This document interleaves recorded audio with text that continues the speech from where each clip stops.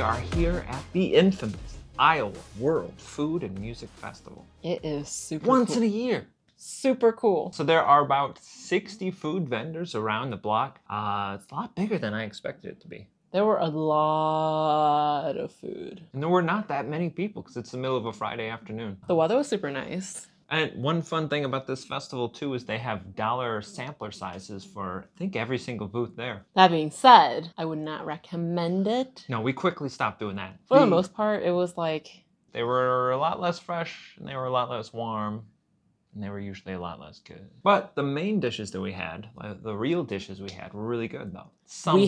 We had our highs and we had our lows. First place we went to is Karam's Grill. We got their $1 taste item. There was a kefta kebab and there was a chicken kebab, so we got both. I like the chicken better. I like the kefta one a lot. Super beefy flavor. You can taste the onions, all the spices. It was good, but I don't know why I just like the chicken better. And we're definitely gonna go back there in about 20 minutes and get some gyros. The pitas they had in the grill looked delicious. And now I trust the meat. Yeah, and we actually walked past another Greek place. I was gonna say. They had packaged pitas, like store-bought pitas. Yeah, but they also had those fries that were covered in tzatziki and gyro meat. No, that's a separate place. That was a separate place? Yeah. Karam's Grill, good. We're probably gonna go back to try their gyros. That other place. You're on the list. We went to the Filipino Store, which I think is actually a grocery store here in town. But is it? But they have Filipino food inside the grocery store. And what they were serving here though was shumai. Not something I initially... That was their taste item. Their $1 taste item. If I hear shumai, I'm not thinking Filipino food, I'm thinking dim sum. It tasted like frozen shumai. Frozen shumai is not that bad. That being said, I went back and got their grilled pork along with their stir-fry noodles. I think they said pancit. And then I got their sweet egg rolls, which was egg roll wrapped over banana and jackfruit. To me, it tasted like the apple filling of a Pop-Tart. I didn't even try it because I don't like jackfruit. I like the crispy sugar on the outside. The noodles were a bit underwhelming in flavor. It just tasted like salty. But their skewer, oh my lord. Yeah, I thought it was really good. I really like the flavor on it. We're probably gonna go back to the Filipino store too to try the halo halo. Oh, definitely gonna go back to get the halo halo. So we stopped at Greek Flame Foods, which is where you were talking about that had the gyro fries that we might get later too. Probably not. Well, they were freshly fried to order though. In that respect, people were waiting for them.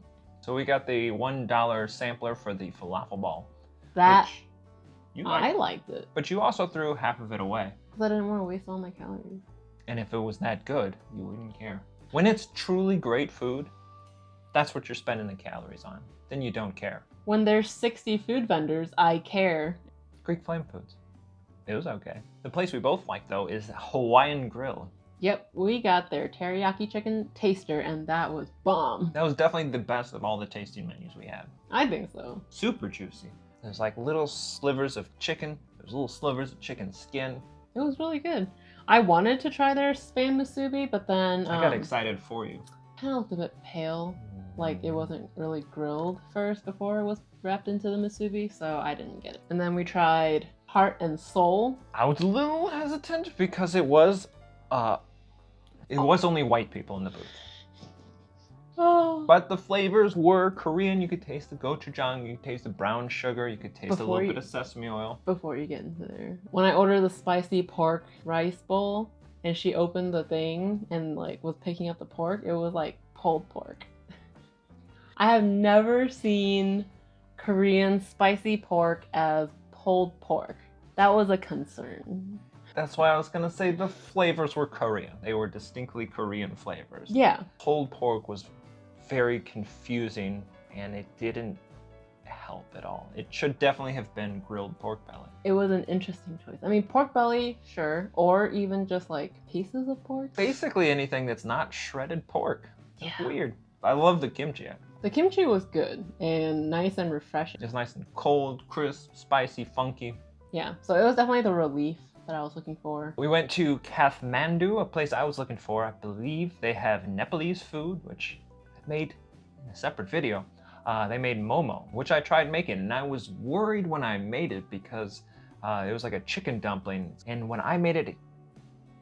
I remember liking his momo. And I thought it was just a little chalky and bland. I'm glad to see that theirs at least matched up to that because it was definitely chalky and bland. I don't think it was bland. I think it was just too much cumin. Cumin is all I tasted. So this place is kind of a mixture of restaurants with a little booth and then food trucks, like local food trucks. So one of the food trucks we went to is Nina's Tacos, which we were very interested in because they had a lot of birria items, and you know, that's the trendy, fun new thing. Yeah, it's the new hot thing these days. And especially delicious when we got it in San Diego. So we got the birria ramen and we got the quesarito taco. some birria beef, some cheese, and then it was in a crispy corn tortilla, I believe. Was not crispy. Was not crispy. Was barely flavored. It tasted like nothing at all. It was very mildly flavored. It was cold. And then saddest of all was definitely that little pre-packaged ramen, if you want to even call that now. Taqueria brand ramen, which I don't want to exist. First of all, how are you going to charge $7 for a cup ramen? They did load it with beef. It just tasted like chili. I tasted onions and cumin. We are definitely spoiled for having gone to San Diego for birria tacos the very first time. That's not us being spoiled. Like you said on our way back, you can't just put beef in things and call it birria. I think they were definitely capitalizing on that newfound popularity there. They were probably the most, well, no, they're not. I thought they were the most disappointing and the most food we've thrown away. That's true. The most we spent. That's also the most we spent, yeah. We went to Papillion because in one of my Eric Eats the World cooking shows, I made sarma. Every single person comments to say I made sarma wrong. Aww. I know. So I tried it to compare. Tastes exactly like mine because it's just cabbage leaves wrapped around like a light meatball in a tomato sauce. Tasted bland and boring, and this one tasted bland and boring, so I feel like 100% I knocked it out of the park. Yeah, it tasted just like the one he made. And it looked just like the one I made. That being said, we are also in Iowa. People in Iowa at least make sarma as well as I make sarma. That brings us to Rico's Pub, which when I saw online, a Vietnamese restaurant called Rico's Pub, serving mostly American pub food. He was very skeptical. Very skeptical indeed. I loved it. But what they were offering here in their stall was predominantly Vietnamese food. Don't get their taster item, because the chicken on a stick, yeah, it's not It definitely good. tasted like a little chicken nugget. I got their walking loy, shrimp, peanuts, pickled carrots and radish, fried shrimp cracker, fried shallots, and some fish sauce drizzled on top, and some pork belly. And it was really, really, really, really good and refreshing. My favorite thing there was the tri-colored dessert, though, the tapioca, which we recently had on our Vietnamese food tour in Houston, but I think this was just as good. Creamy mung bean on the inside. A little jello-y, not mung bean on the outside. So good. Yeah, definitely went there just expecting to try their taster items. And then when I saw it, I was like, damn, that looks good. I'm gonna get it. I was very, very impressed. Yes. Okay. Taqueria Hermanos. Terrible. We were waiting in line for her taster taco, and I saw him pull out this like boiled skinless chicken breast and just like chop it up and throw it in. And I thought, nah, I'm gonna keep on walking. Like it's not even salted. It was literally boiled shredded chicken with not even salt. Like the most basic thing, like just season your food. She spat it right back out. Yeah, because it was horrible. Legitimately not even wanting to bother chewing or wasting a single calorie on shiznit. This is a kid's show. I do not recommend. They needed cuatros hermanos. I tried Wings on Wheels. Didn't try it just because it looked like a regular chicken wing. I thought it was pretty good. And it was a regular chicken wing, but I liked it. I feel like I've had enough chicken wings that I don't need to stop and get one just to try it. Well, it's $1 for a chicken wing, and they were more generous than most people. Yeah, they gave me 2, but they also didn't come to the window for a really long time, so. And the truck was super high, and I didn't appreciate that, but not. Yanni's Grill is the place that we walked past that had the pre-packaged pitas. got our eyes on you, Yanni's. We walked past it multiple times. Yeah. So that's trip 1 into the Iowa World Food and Music Festival. And now that we've come back for some reason, we are going to go straight back in. Until we feel ill. We did also get to catch one of the culinary classes they had. This one was teaching how to make scones, which I feel like we know how to make scones, but we did stick around because they were handing out samples afterwards. Pretty good. They were pretty good scones. Yeah. We'll catch you guys in a second. See ya. We are back from our second trip. First stop we made when we returned is Boba Tea 168. Yeah, because we were very thirsty. And you got the fresh mango smoothie? She kept telling him, you sure this is fresh mango? I asked. I was like, is this actually mango? Because you know some people put mango smoothies and it's just powder. I wanted the actual fruit. She gave a hesitant yes. And then I ordered a cane juice, which... They were out of. But that's okay because the mango smoothie was, I think, my favorite thing of the entire festival. It was She his. disagrees. They made the mango smoothie. I saw him put frozen mangoes in it, which, fine, whatever. Some juice, and then I think he put some more syrup in it. I think he was taking water out of that cooler. Pretty sure I saw syrup, because there's no way it would have been that sweet otherwise, and some type of juice. There was definitely a sugar syrup in there, but I think it was just water. And I think that's what kind of turned me off, because I was actually expecting like just mangoes. It was good, but it was a little too sweet. It was amazing. Objectively speaking, it was probably really good. It was just a little too sweet for my taste. I think I wandered around for like 10 minutes saying, this is the best thing I've had in this state. He finished it so fast. I've never seen anyone drink a smoothie that fast. And yet it was gone too quickly. We also went back to the Filipino store one more time. The lady was excited to see us. I mean, I love their pork skewers. It was so good. This time we got a halo halo and one more barbecue pork kebab. Skewer. Halo halo was delicious though, and everyone kept staring at it and commenting that they had no idea what it was, but it was beautiful. Yeah, because they were right. It was a lot of colors, and it's all the jellies, and everything was really good. The ube ice cream was really good. Ube ice cream, a lot of jello-y bits, coconut milk, ice, all amazing. Very good. I would definitely say the Filipino store is like... Filipino store knocked it out of the park each time. Yeah. Good job, Tim. We also went to Thelma's for the cookie ice cream sandwich. Oh, yeah.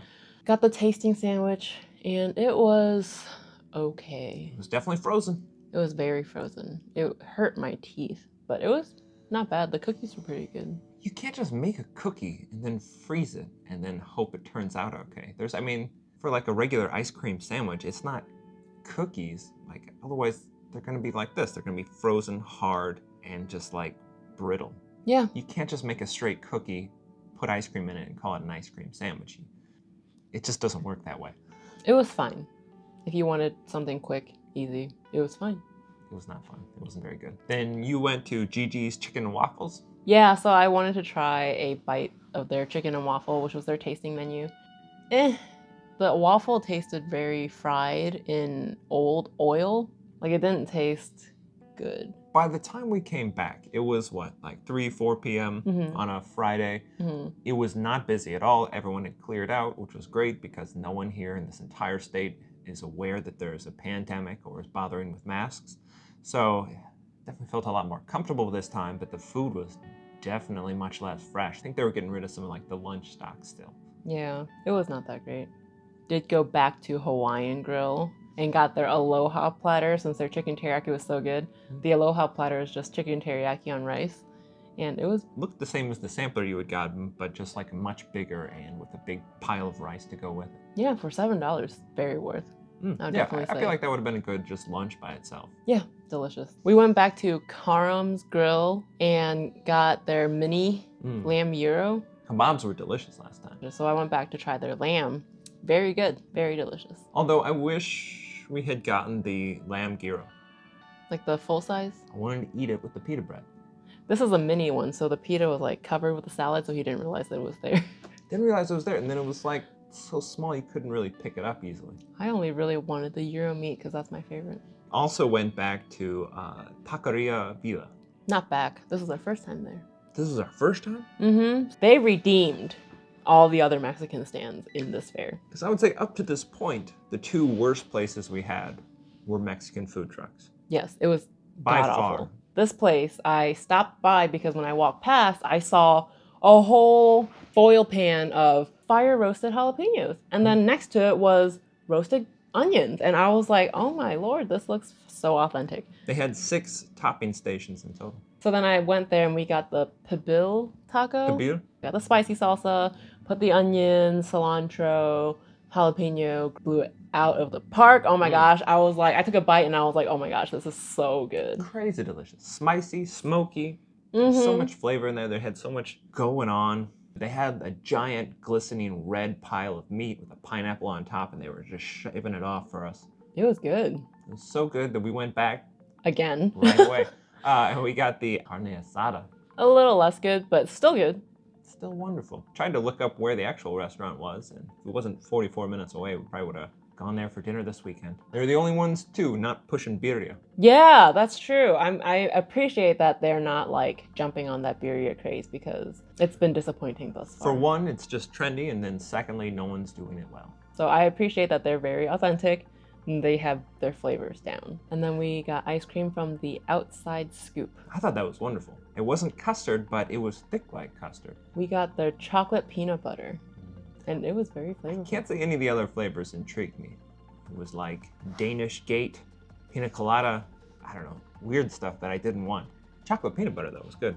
Super dense and custardy, though. I guess we were too scared to try the other flavors. Like, what is a Danish treat?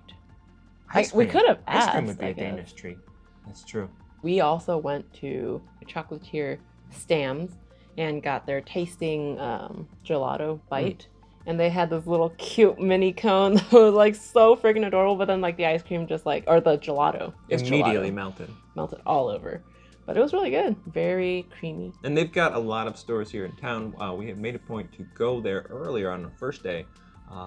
Very packed with old ladies not wearing masks, so we kind of bailed. But it was a cool chocolatier looking shop, so we might stop by again. Yeah, they did have they had a lot more gelato flavors in the store than they did in the festival. We also tried Uncle David's mini donuts, which I was skeptical, but they ended up being okay.